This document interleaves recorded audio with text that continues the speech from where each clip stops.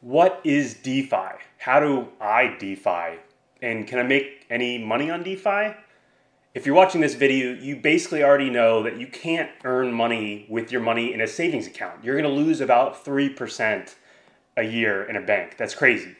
You can earn money in DeFi, in cryptocurrency, by lending and borrowing and liquidity mining.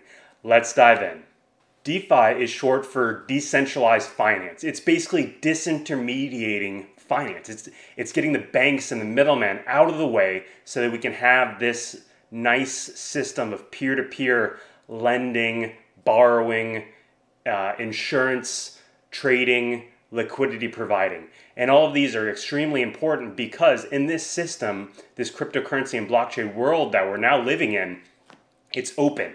Anybody can get in, anybody can get out. You can do what you want with very limited permissions. It's pseudonymous. So my wallet has an address that may or may not be easily linked to myself. So if somebody is seeing my transaction on the blockchain, they don't know necessarily it's me unless they're one of those brokers at the on and off ramps like Coinbase, for instance. It is flexible. You can do a lot of things with this, and some people call it like building blocks or Legos of finance, where you can build certain things on top of each other. We haven't even really scratched the surface of the realm of possible yet with these rudimentary DeFi applications. It is fast. It is, if you're working on Ethereum, done in about 13 seconds. Each one of those transactions final, essentially, when it's written into those blocks every 13 seconds. And then lastly, you can earn some good interest very cheaply. So the normal transactions or things that you would have to buy and put up as collateral in the standard financial system are extremely onerous. If you're going to buy a house, you have to put about 10-20% down on that. If you're going to be taking out a large loan, you're going to pay hundreds or thousands of dollars in fees. Interacting on Ethereum, you're probably going to pay $20 to $50 of fees depending on what you're trying to do with that. Easiest way to get into DeFi is to be on Ethereum, and it is to use Metamask. Metamask is an extension mainly with Chrome. So if you just download Chrome, you probably already have it on your computer. It works on a couple others too, and then just go to metamask.io. And then Metamask is going to be essentially an extension in your browser. So you download and install.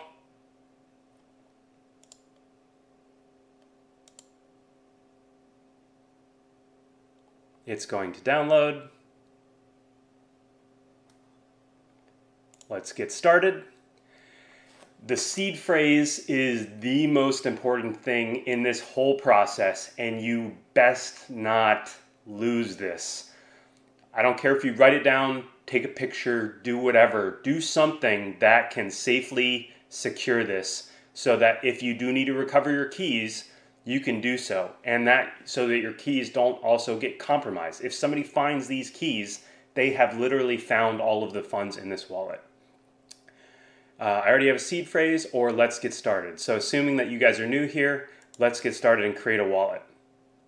Help us improve MetaMask? No thanks. Password is...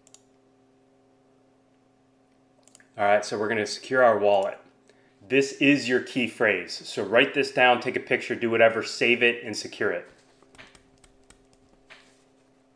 So here you're going to confirm that you basically did write it down or save it somehow because you have to regurgitate it. All right, let's confirm. Congratulations, you're all in. You're done. All right, so we've installed MetaMask. Now we're gonna go to our MetaMask wallet. Up in the top right, you'll see the little puzzle piece.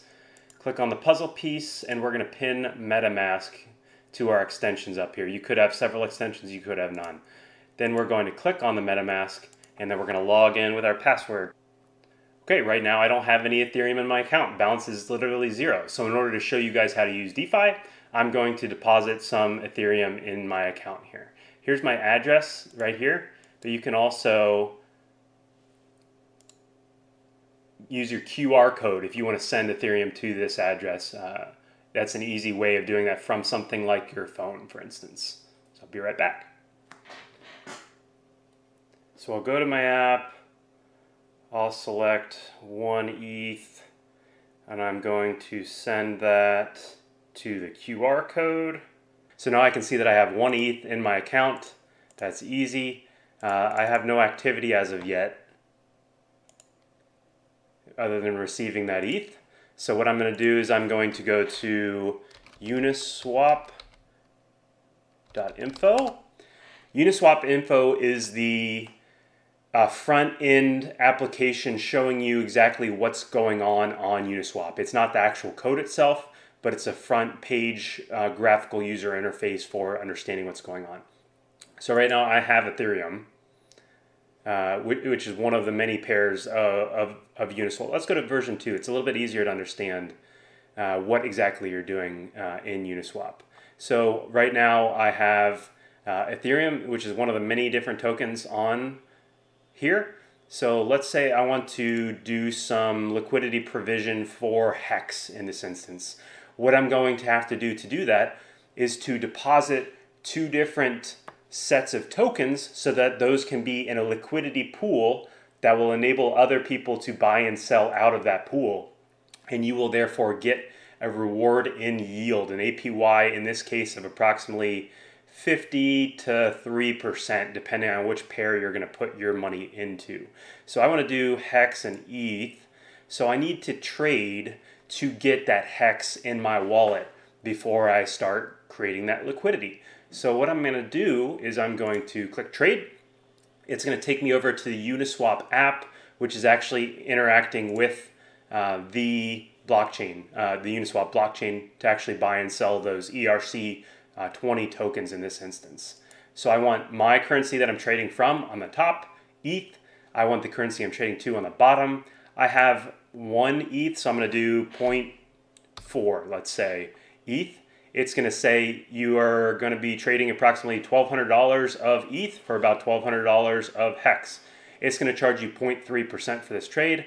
And then the last thing I recommend doing is always decreasing your price impact, your slippage, to something that's not really significant. In this case, it's automatically set at 0.5, which is more than the price impact that you can see here of 0.08, which is pretty low slippage.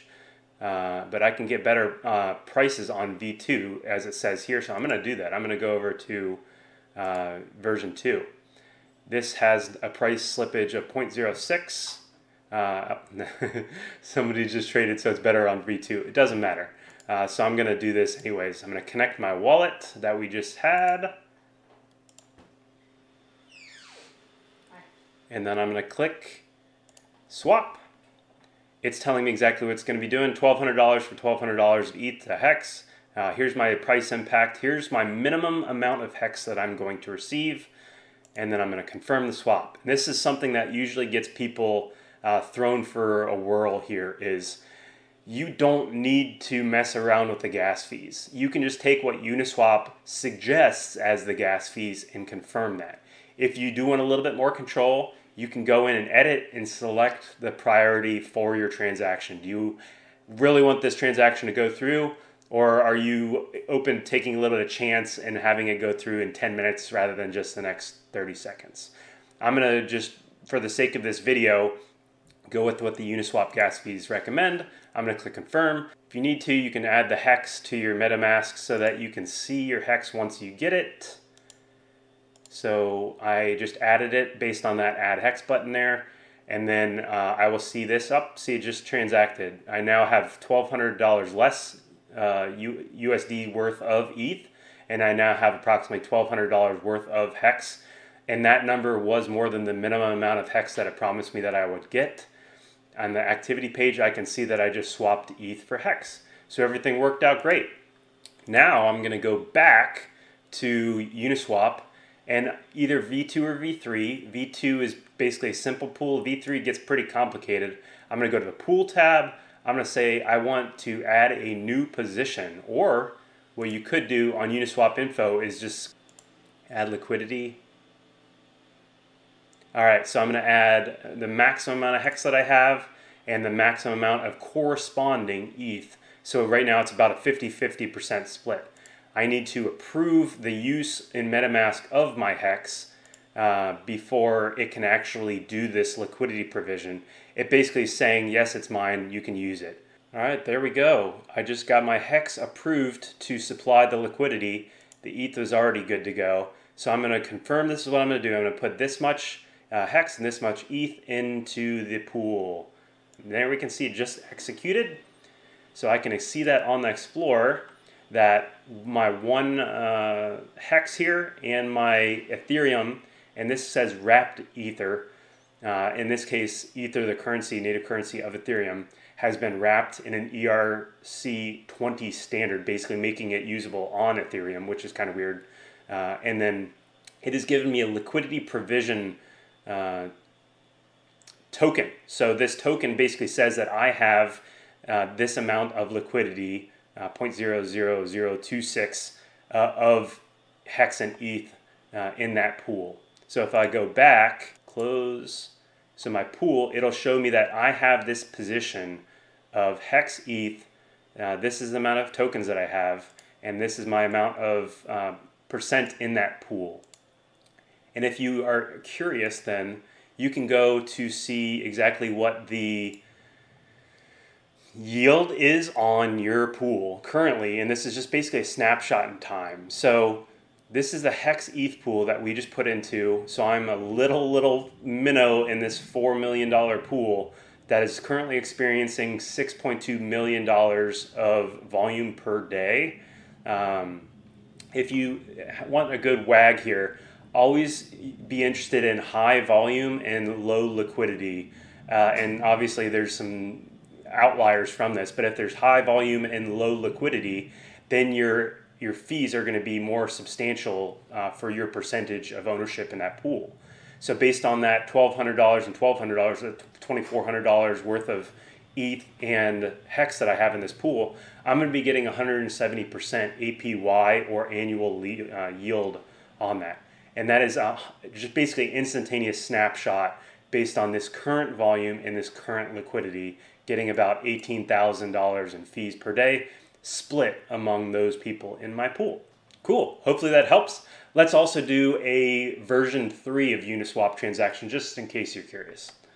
With the caveat of, with Uniswap v3, you can provide liquidity in certain narrow bands and maximize your yield on those. So for instance, if we want to Ether here, and I went to add liquidity, and I want to add ETH and hex like we just did,